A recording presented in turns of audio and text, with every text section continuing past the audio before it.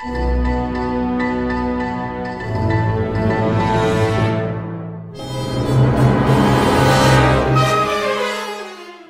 morning, everybody. Welcome to another edition of the Lab 207 webcast. My name is Mr. Kite, and I'll be hanging out with you today as we continue on in our series about the living world. Today's topic is going to be the endocrine glands, and as I've just made my intro that I always make today, I realize I always say good morning when you're probably watching this at night. So if it is evening for you, good evening. Anyway, let me get you your objectives and we'll get going for the day.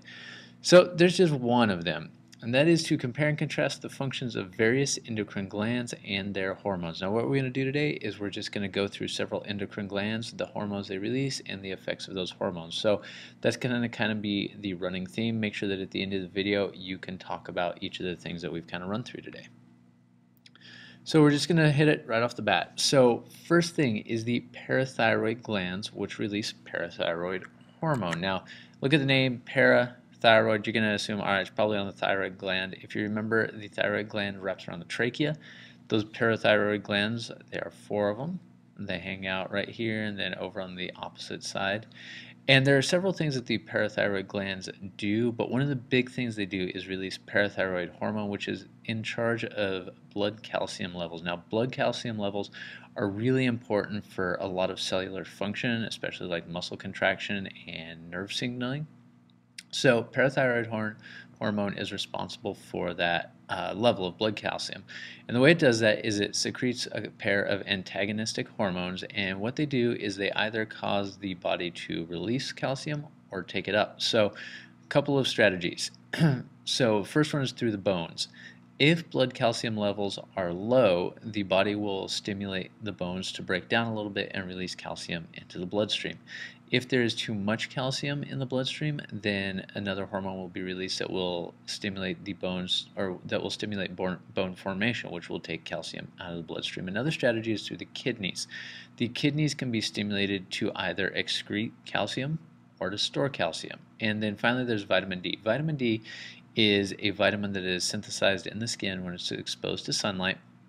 And the effect of vitamin D is it gets converted into, I believe, a hormone that causes the large intestine to absorb calcium ions. So 2 antagonistic hormones working, one set of hormones causes the body to hold on to calcium, the other set of hormones causes the body to get rid of calcium, and both of those come from the parathyroid glands. Next up on the hit parade is the adrenal glands, if we'll go there. There we go. I guess I should probably get rid of my circles too. So the adrenal glands, as far as where they are located, I ran across this diagram, I really liked it, it makes things pretty clear. The adrenal glands, they sit up here on top of the kidneys. They're actually a 2-part gland, so kind of like we talked about, the pituitary gland has got a neuroendocrine side and a true endocrine side. Same thing on the adrenal glands. If you take the adrenal glands and cut them in half, they're shaped kind of like that. There are 2 distinct portions to the adrenal glands. There is the outer section known as the adrenal cortex, that would be this piece, and then there's the intersection that is known as the medulla. The cortex, this outer part, is the true endocrine portion. We'll talk about what each one does in a second, but it's the endocrine portion, so it responds to hormones and it sends out hormones. And then the medulla, this inner part, is neuroendocrine, so that means that it responds to signals from the nervous system. Regarding response, let's talk about what each one actually does. So you got a better diagram up there on the top of the screen. Speaking of the medulla's big thing is release of epinephrine and norepinephrine, also known as adrenaline and noradrenaline. And you've probably heard a million times, adrenaline is the hormone that is responsible for the fight or flight response, and it has a ton of effects on the body. So signal hits the brain, that brain sends the signal down the nervous system, which is wired into the medulla, stimulates the release of adrenaline.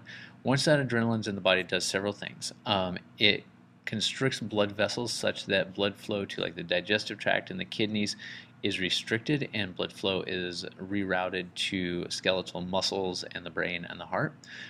It increases heart rate, it takes care of blood pressure, and it essentially releases or gets the body to release a bunch of glucose into the bloodstream. So it causes the liver to break down glycogen, releasing glucose. So it's getting the body ready to respond to a highly stressful situation known as a fight or flight response, and that's its gig.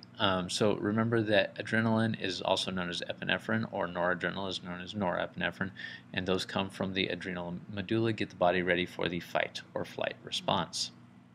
The other half of our adrenal gland is the cortex. That's going to be the outer section. And the cortex secretes two classes of hormones known as glucocorticoids and mineralocorticoids. Glucocorticoids deal with the amount of glucose in the bloodstream, and one of the things that they do is they actually stimulate the breakdown of muscle protein, and then that muscle protein that is broken down gets further broken down into glucose that the body can use as fuel. Now, in a stressful situation or in a situation where your body needs more food, this is, it's a good situation. It's a way for your body to get some glucose without having to burn fat or glycogen or take in extra food, but it also leads to the breakdown of your muscles over time. And then there are mineralocorticoids, and these deal with the levels of minerals and ions in your blood, so that's going to have a lot to do with osmosis and diffusion. Know that glucocorticoid cortisol is a stress hormone that, if it circulates in the body too much, can lead to a lot of inflammatory response. It can lead to muscle breakdown. It's good in small quantities when your body needs it, but if you're in a constantly stressful situation where your body has high levels of cortisol all the time, probably not the best situation for the body. And we've got the gonads, which are responsible for sex hormones. So gonads would be ovaries in females, testes in the males, and there are basically three classes of gonad sex hormones: the androgens, the estrogens, and the progestins. I'll just kind of go, I've got a list on the right there of androgen hormones. Androgen hormones are going to be hormones that are responsible for male sex characteristics or male characteristics. Now, know that males and females have all three of these hormones. It's just the proportions of them are vastly different. So in males, the androgens are going to be the most, dominant or proportionally greatest proportion of the hormones. The androgen that is best known is testosterone, and these are responsible for development of secondary male characteristics. So that would be sex characteristics. So that would be things like pubic hair, chest hair, muscle mass, lower voice, things like that. Estrogens are going to be responsible for female secondary sex characteristics. So again, pubic hair, growth of the breasts, things like that. Obviously, the most well-known estrogens is going to be estradiol, which is the, I guess it's the most predominant or the most known of the estrogens. And then there are progestins, the best known of which is progesterone. And progestins are responsible for the maintenance of the uterine lining during the female cycles. So as females are going through their monthly cycle, the levels of different progestins are rising and falling to maintain the uterine lining. So that would be gonadal sex hormones.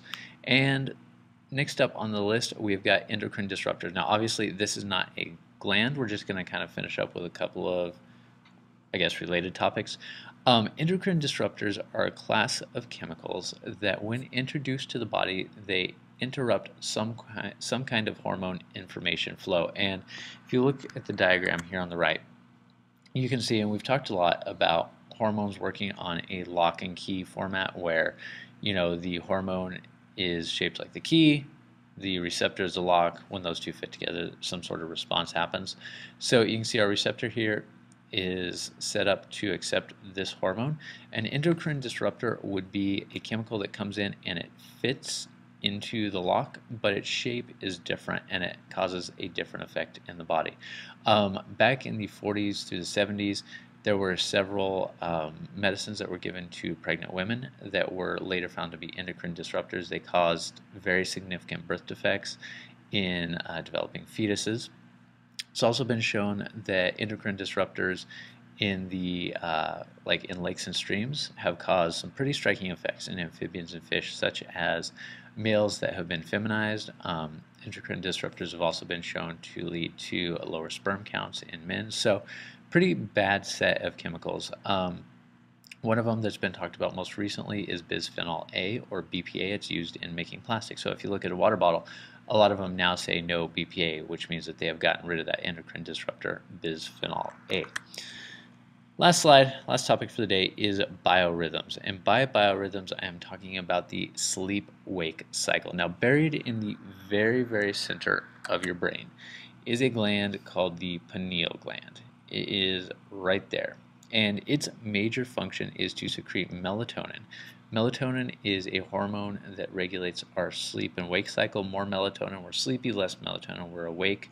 It's generally been shown that the pineal gland secretes melatonin in response to light. So as things go dark in the evening, that kind of stimulates the pineal gland to start releasing melatonin, which causes you to be sleepy.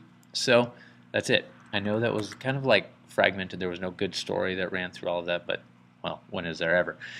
So make sure that you can go through and talk about each of those glands and their associated hormones. Make sure that you understand a little bit about how they impact the body, or how they work on the body, or what they do.